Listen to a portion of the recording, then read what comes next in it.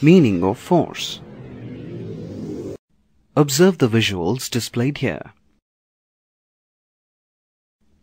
In all these examples, the boy is exerting a push or pull on the object.